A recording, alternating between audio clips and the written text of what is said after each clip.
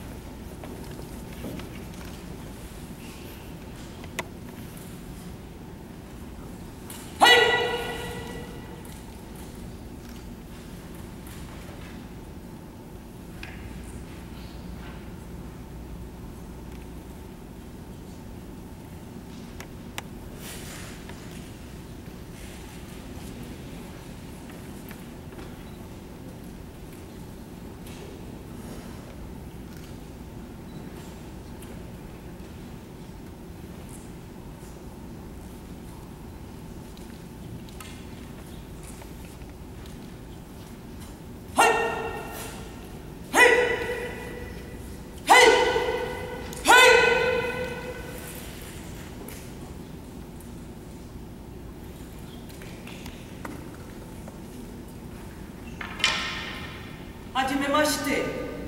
Dozo yoroshiku. Elisabeth Berg next. I just said, hello, my name is Elisabeth Berg. Japanese. I'm not going to use the microphone. I hope you can all hear me. Yes? Good. Hi. Hi. Domo. I'm here to bring us over to Japan for just a little bit of time, and also to talk to you about the usefulness of the martial arts in training actors and performers. How many of you know Jackie Chan? He studied with the Beijing Opera Academy. That's where he learned his martial arts training to begin with.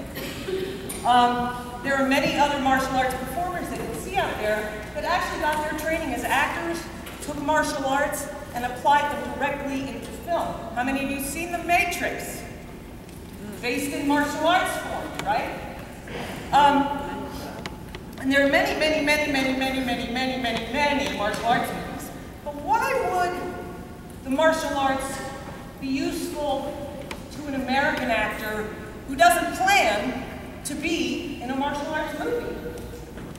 Well, I'm sure you've seen a lot of things tonight that I'm going to talk about. Discipline, focus, concentration, physical awareness, awareness of yourself in space, in relationship to other people. The distance between an audience and a performer, we call that aesthetic distance, also helps us to understand that the audience needs to see us in order to appreciate us. Yes? I actually started martial arts training myself in judo. You know what judo is? It's like a wrestling form, yes? When I was in middle school and I was living in the Philippines, and I had a Filipino martial arts teacher, and I got thrown around a lot. I was a little tiny thing at that point in my life. I was only about 85 pounds and about this tall, right? When I came back to the United States, I was taking a tap dance class, and my teacher, named Tony Lee, was also a Tai Chi practitioner.